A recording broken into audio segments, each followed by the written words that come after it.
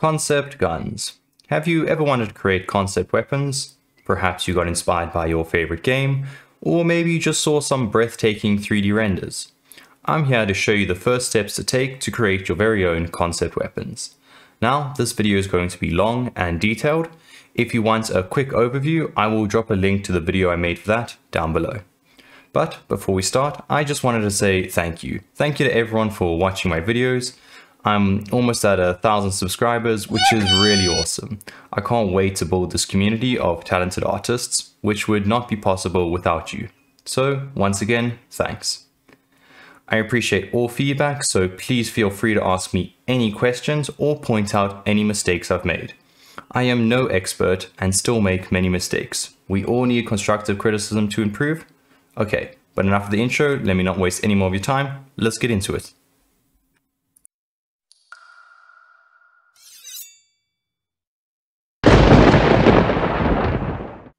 Step 1. Okay, so before we draw a single line or model a single vertex, we first need some inspiration and reference. I use an app called PureRef. It allows me to stick a bunch of pictures together like a digital whiteboard, a small place to organize my thoughts. I use a mix of inspirational pictures from artists I look up to, and a few images that describe the general style or mood I'm trying to create. It doesn't have to just be guns in your reference photos, it could be parts of objects or materials you find interesting, anything that helps you picture your weapon more clearly. A great place for reference is video games, like Destiny, Borderlands, or Overwatch. These games are absolutely jam-packed with amazing guns. And for still pictures, I usually use ArtStation or Pinterest, but please be careful when it comes to these sites. It is so easy to demotivate yourself. There are some amazing artists out there. They are so good that it makes you feel bad for not being that good.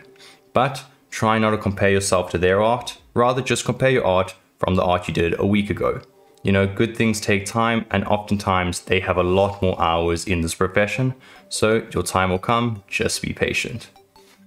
I will have a time lapse in the background of me planning out the weapon, but be aware it is sped up, so do not feel the need to rush. Take your time, slow and steady wins the race.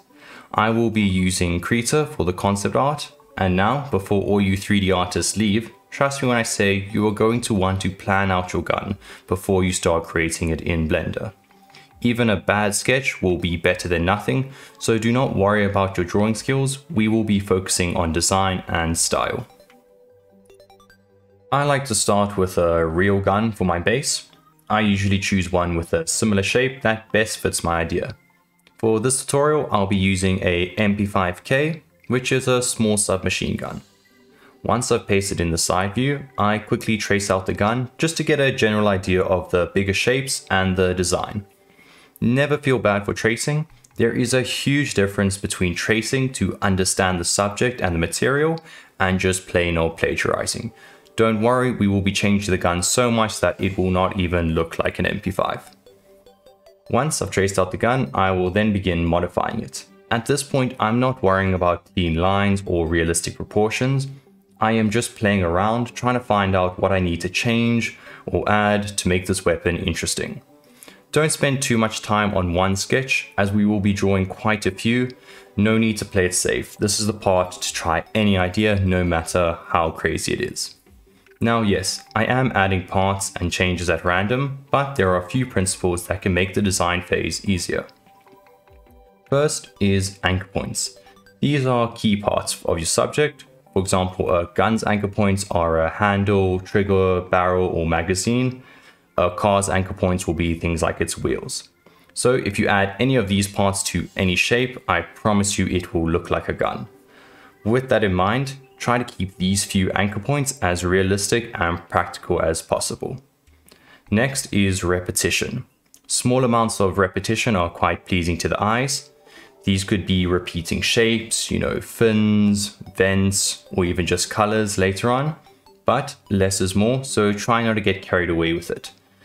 Detail balance is the next key point. Now, with smaller details, we want to balance it out by making some spots jam-packed with details and then other spots fairly plain. The plain spots will allow your eyes to rest, while the heavily detailed spots attract your attention. If your piece is ever feeling busy or noisy, it normally means there is too much detail and not enough simple and open areas. And lastly, your drawing should have a few practical or realistic features, such as like a usable stock, maybe clips for belts, buttons for scopes, or dials for fire modes. Adding these realistic features to make your sci-fi or fantasy elements look more realistic and believable. Even if your design is completely out of this world, it needs a few little features to ground it back to reality, just so that we know it actually is a gun. There is no limit on how many sketches you should have, but the more the better. At this stage, it is quick and very easy to change something, whereas in the 3D viewport, changes can take hours, if not days. So only move on once you're happy with the design. Once I have enough sketches, I line them all up and take a break. Just walk away, watch some TV, or go for a walk. When you come back with fresh eyes, you can choose the sketch you like the most. Or if you don't like any of them, simply draw a few more. Once I've decided on the sketch I like the most, I will refine it and fix any mistakes. Sometimes I make 3 variations of the sketch I've chosen to ensure that I'm extremely happy with the design. During this stage, I like to make sure my proportions are correct, my details are well balanced. This is the last time we can make any big changes. Yes, we can change things down the line, but trust me, we don't want to do that. The same way you wouldn't want to change the foundation of a house later on. Now, this part can seem repetitive and somewhat boring, but the best way to deal with this is taking small breaks. 2 hours of well-rested work can be far more productive than 6 hours of tired and burnt out work. Remember, art should be fun. Another thing to keep in mind is your health. Sit up straight, work in a well-lit room, and I like to remember the 20-20-20 rule, which is for every 20 minutes of looking at a screen, you should look away at something 20 meters away for 20 seconds. This advice may seem random, but if you're going to be working on your computer every single day, these little things can really impact your health, especially your eyes. And what good is an artist that can no longer see? And lastly, please use the zoom feature. No hunching over, you don't have to pull the screen closer to your eyes. Just zoom in. Now let's get back to the art. Once the final sketch is done, I like to ink it out to create a clean look. To do this, I drop the opacity and create a new layer. When inking out, I try to follow line hierarchy, which in simple terms means use thicker lines for the outside and the bigger shapes, then use thin and crisp lines for the finer details. When all the lines are the same size, it makes it harder to focus on, and the viewers don't really know where to look. So try to ensure all your lines are following that hierarchy. Also, try to make sure all your lines are connected, because later on we'll be using the selection and the lasso tool. So if there's any holes in that, you're gonna have to fix that later on, and it will just make coloring and rendering the gun a lot harder. So for those of you who have made it this far, congratulations, we are almost done. It's difficult to balance how entertaining a tutorial is and how useful it is. I've been trying to mix it up a bit, where I make some of my videos quite entertaining and then others more practical. Hopefully I'll soon find the sweet spot, but until then, bear with my monotone voice for a little longer, as this is one of the more practical tutorials.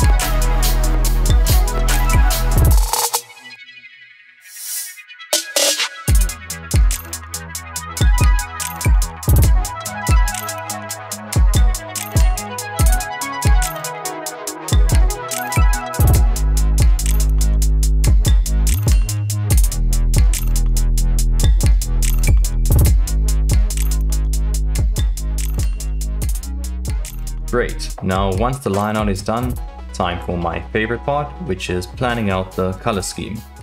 To start, I select the outside of the line art and then on a separate layer, fill in a dark background. I usually find the colors that work the best are dark gray or dark blue. I'm not the best at color theory, so I normally play it safe by picking colors on the opposite sides of the color wheel, such as blue and yellow, green and red, and normally sticking to 2 or 3 main colors. Also, sticking to only 2 or 3 colors helps prevent your gun from becoming a washed out rainbow mess. For this piece, I've decided for white to be the main color with 2 secondary colors. During this part, I often use the hue tool just to slide between different colors in hopes of stumbling into a color scheme I like.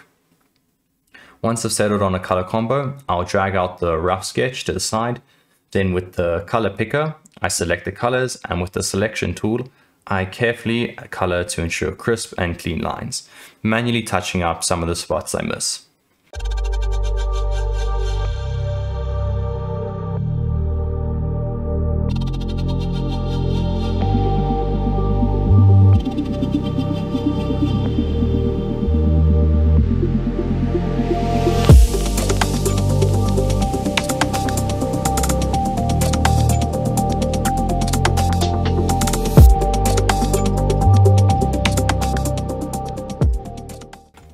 I often find sets of 3 work well, so I'll create 3 color variants. To do this, I just copy the old layer, then slide through the hues, only focusing on the primary colors.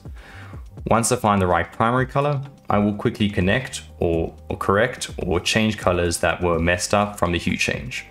I went with the classic blue and yellow for this one. Do not worry about using popular color combos. They are popular for good reason, and you can always add your own touch to make it more unique and more to your own style. I was pretty much happy with this blue variant, but I will still do another one. You never know, that next color combo might just be the best, so I went for white and red for the next one. Now that I've got 3 color variants, I simply line them up, and you guessed it, take a break. Come back to decide on which one you want to use. You know, for me, the blue one looked the best, so Pikachu, I choose you. Now, for those of you who just can't wait to start 3D modeling, now's a perfectly fine time to take your concept into Blender. But I'm going to add a little bit more detail, and further detail will help clarify what material should be where, and perhaps add some finer details or lighting choices. Now, before we texture the gun, we have 2 choices to make.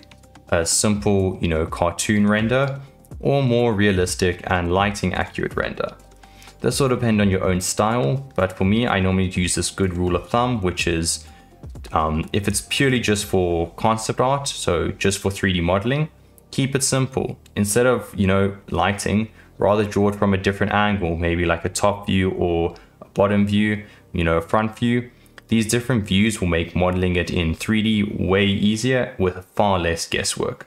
However, if this art is going to be displayed as a loading screen or splash art, then take some time and treat it as its own individual artwork. This goes without saying, but the latter option will take far more time and will require good understandings of painting fundamentals, which deserves a video on its own.